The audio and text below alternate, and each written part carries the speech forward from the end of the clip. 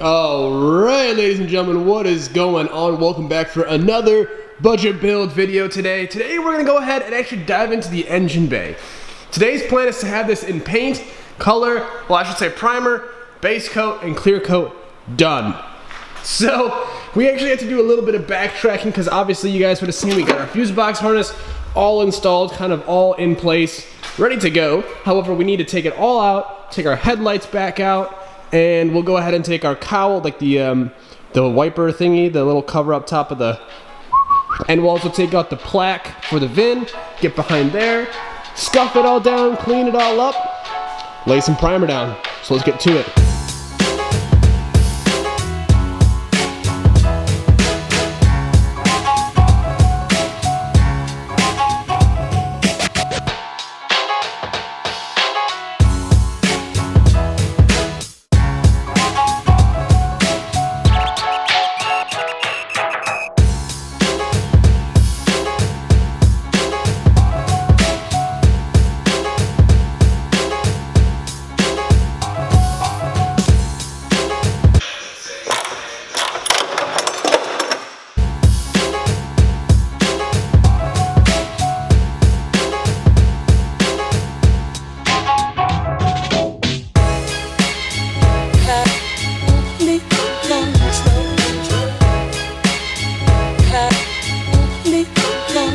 Alright guys, so about an hour later, I've been doing a bunch of kind of working and sanding off camera, just really kind of minor basic stuff you guys probably don't really want us to see too much of. There was like a weirdness going on here, so I just put a little bit of filler in there.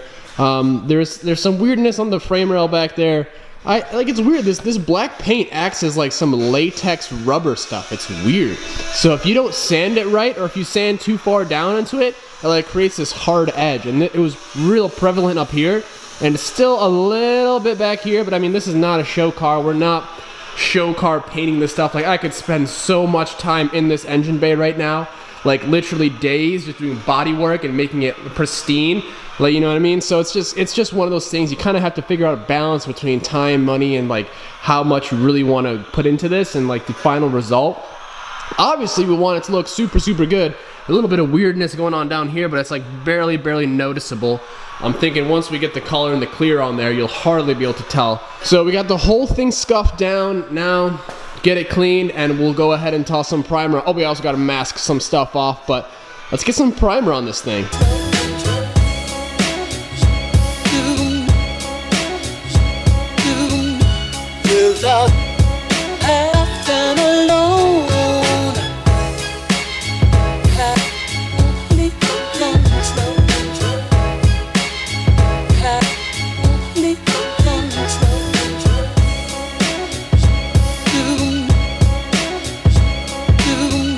Alright guys, so everything is pretty much prepped and ready to go. Last thing we're going to go ahead and do before primer is hit it with a tack rag, guys. I scotch-brightted the whole thing. We cleaned it, obviously. Everything is pretty much good to go. Masked off what we need to mask off. We'll do a final tack rag and we'll get to priming. So, so far so good, guys.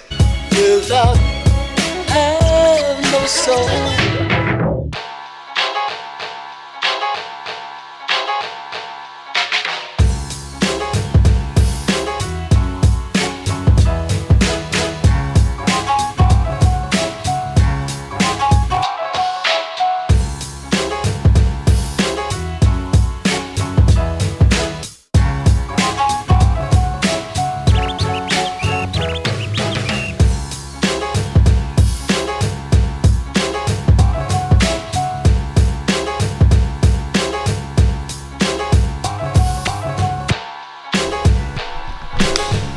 Alright, prime time, you know what I'm saying? We are complete with the primer, guys. 2 coats. We went heavy on the areas where we're going to mainly see, as in our wheel wells and the top of our strut towers up there, as long as our radiator support up here. So we're going to let this dry overnight. We'll be back here tomorrow to get the color and the clear coat on here. So, okay, so I will see you guys then. Okay, we are back, and it is the next day, so obviously today is the day to lay some color and some clear coat on this. It's pretty much good to go. I'm honestly spending way too much time on this. I'm like acting as if it's my car. It's just the way I work, so I need to stop and just lay some color on this, and get her finished. So let's just get to it.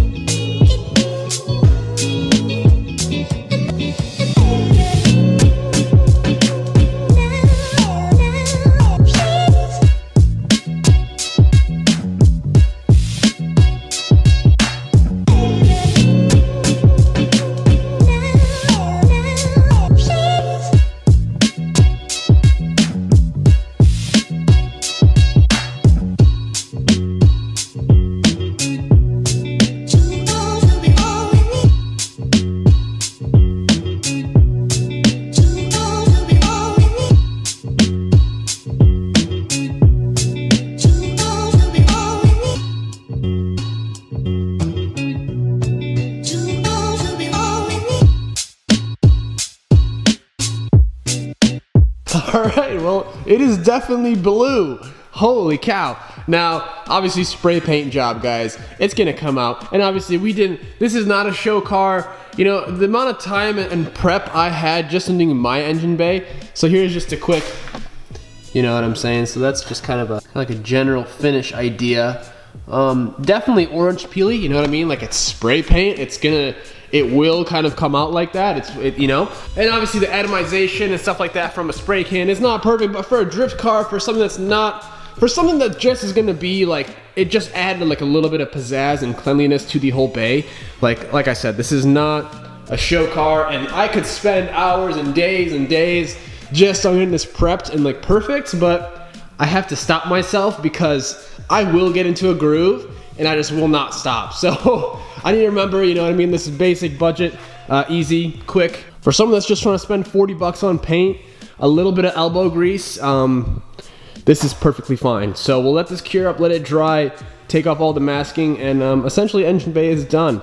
There is a run here and there, I will admit it, my bad. So if we really need to, I can always go ahead and sand them down and just polish it out. Like it's not too big of a deal, but I just wanted to get it done, and it's done. So it looks good. It's definitely blue. There was a lot of blue. So since we're done with that stage of the build, let's move on up to the intake manifold. Man, this thing is a mess. So I'm gonna go ahead and kind of explain what I'm gonna go ahead and delete, remove, replace, whatever, and clean up in general. So first off, we are going to go ahead and remove all of these vacuum lines. We are gonna go ahead and remove our flaps, our butterflies. So we'll go ahead and move all those screws. And then there's a central screw. There's a screw right there that we're gonna go ahead and remove, and then that way we'll be able to take out the whole rod itself, and the whole butterfly assembly will slide out. To go ahead, once we move this, there'll be obviously a big hole, so we'll put some JB Weld. We obviously will go ahead and clean up everything. We're gonna separate the two actually intake manifolds apart, just so we can go ahead and replace the gasket, because we have the whole kit. And man, as you can see, there's just a lot of grease and just garbage in here. So we might even go ahead and replace the PCV lines depending on how those look. But let's just get into it.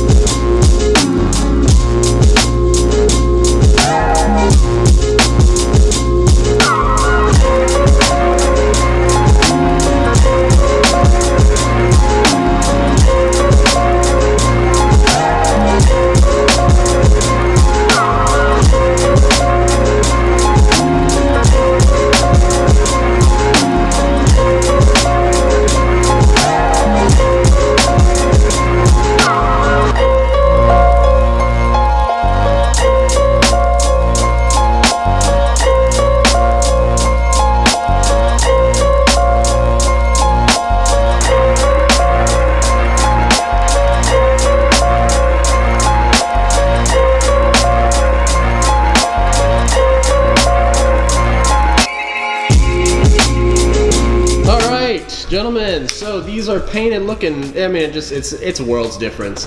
The motor is gonna look super rad. Oh, by the way, we got ARP head studs coming for the KA, because obviously if you're doing a head gasket, you do not, and I repeat, you do not want to reuse your OEM head studs. They will warp, they change size after they, you know, loosen them, and so that if you choose on using your OEM head studs again, you're guaranteed to blow another head gasket very, very shortly down the line. So we have ARP head studs coming. I still can't get over this freaking engine bay, dude. Like all I can think of is like the Blue Man Group when I see this. I think his plans for the rest of the car, I forgot what exactly he said.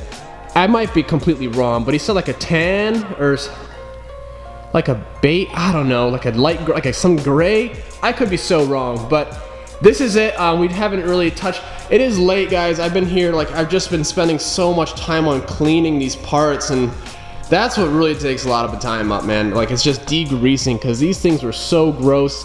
And even with the front covers, like I'm just spending time on cleaning it. So luckily, I mean, that's all painted up. Now we just have all this garbage that I still need to go ahead and clean up. The throttle body, the fuel rail, like the air out of control valve, that whole system, the cold start valve, just so. Oh. And then now with this all painted, now we have to obviously kind of take the, we don't have to, again, but this is just me doing it because I like feel that we need to, is just go ahead and clean up all the other components, all the hoses, clamps, you know what I'm saying? So it's just, pray for me, guys, pray for me. We got this. But no, I think that's gonna be it for this one, guys. It's super late. I'm ready to get out of here and take a shower. But I'm gonna make some coffee right quick, chill out for a few. Just a quick heads up though, one of the next planned builds to enter this garage in about January-ish time is gonna be so sick. You guys are gonna be so pumped for it. I'm so pumped for it. We have, it's gonna be a little bit of spoiler. It's gonna have an RB. I mean, oh yeah. And it's, you guys, it's a, oh, you know what?